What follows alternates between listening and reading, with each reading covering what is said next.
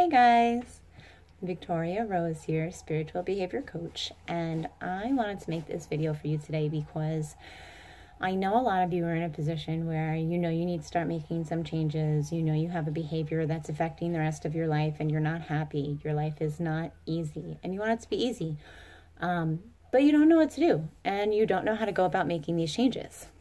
So I thought I would make a quick little video for you to just give you some tips and techniques, some things that you could start implementing today and see some major changes. So let's say you have a behavior, you know what your behavior is. Maybe you go to Starbucks every day, you're gaining weight from all of the muffins that does Starbucks even have? I don't know if they have muffins, but if they have muffins, or you're overeating, or you're smoking, or you're biting your nails, or maybe even you really want to just focus on your negative self-talk, because this is affecting every area of your life and you know it needs to change. So what do? Well, the first thing that's really important is to just be aware of the problem. Identify the behavior you want to change. So I recommend that you take a small notepad or an index card even, and as you go throughout your day for maybe a week or so, just put a small little check or a small tally each time you engage in the behavior. Each time you go to Starbucks, each time you bite your nails, each time you engage in negative self-talk. And every time you engage in this behavior, just place a check. By bringing awareness to the problem, number one, you're going to start to see a decrease in the behavior. And number two, you're going to be able to start analyzing the events before and after the behavior, the events that trigger the behavior and the events that maintain the behavior. So what that is called is the habit loop, or in applied behavior analysis, we refer to it as the antecedent, the behavior, and the consequence, or you may hear it referred to as the cue, the habit, and the reward. It's the same thing.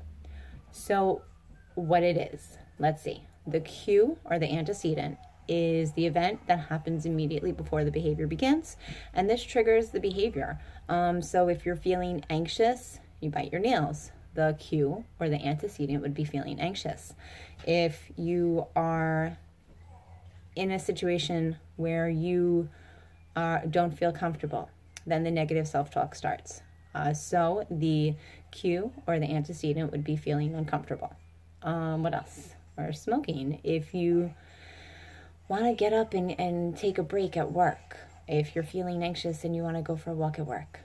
So that would be the antecedent for you to go outside and have a cigarette. And there are a million different antecedents. There are a million different cues. But it's really important that you identify the cue that is triggering your behavior.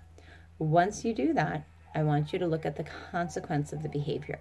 The cue triggers the behavior. The antecedent triggers the behavior. And the consequence, or the reward, maintains the behavior. Behavior is maintained and shaped by the consequences. So why do you bite your nails? Does it make you feel relaxed? Do you feel a sense of completion after you go through each of your 10 nails? Why do you smoke? Why do you overeat? Do you feel happier after you have a cigarette, or do you feel happier after you overeat? Once you realize why you're engaging in this behavior, it makes it so much easier to change the behavior. So this is what you're going to do. You're going to take your note card. You're going to make the notes you're going to make a tally each time you engage in the behavior. And then once you have your tallies, you're going to look at the behavior, the habit loop, or the antecedent, the behavior, and the consequence. You're going to look at what happens around each behavior, and what is strengthening this behavior and making it more likely to occur again in the future. So then what? Then what are you going to do? So it's really hard to just extinguish a behavior. And by extinguish, I mean to eliminate it, to make it not happen again. A much easier thing to do is to find a behavior that is equivalent in the reward that it gives, is similar in the antecedent or the cue that triggers it, and just replace it. When you quit smoking, people do this all the time. It's very hard. It's very hard to just go cold turkey.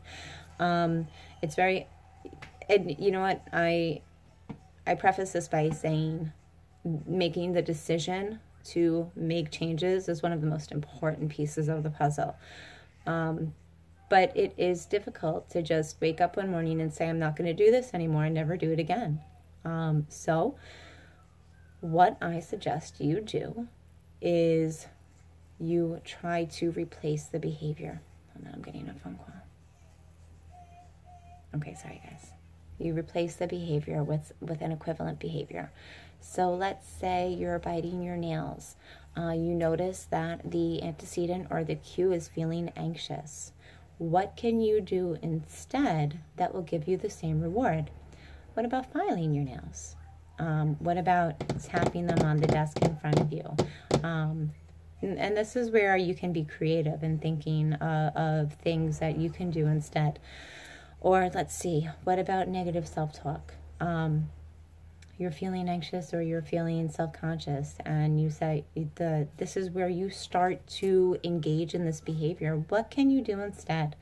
Can you start saying some affirmations instead? I am beautiful, I am fulfilled, I am happy, I am worthy.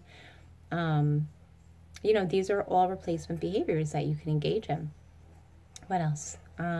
If you are overeating, why are you overeating? Are you overeating because you are feeling sad? Are you feeling lonely? Are you feeling bored?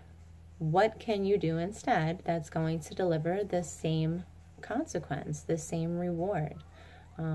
So it's kind of simple. It's a little formula, but again, you want to look at awareness of the behavior, identify specifically what the behavior is that you want to change, and then look at the events that occur before and right after it, the antecedent or the cue or the reward or the consequence, and then think about a replacement behavior.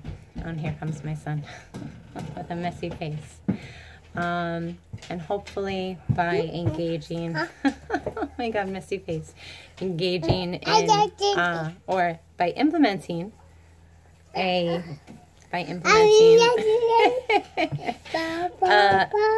implementing a behavior that's equivalent, then you will have a much easier time changing your behavior.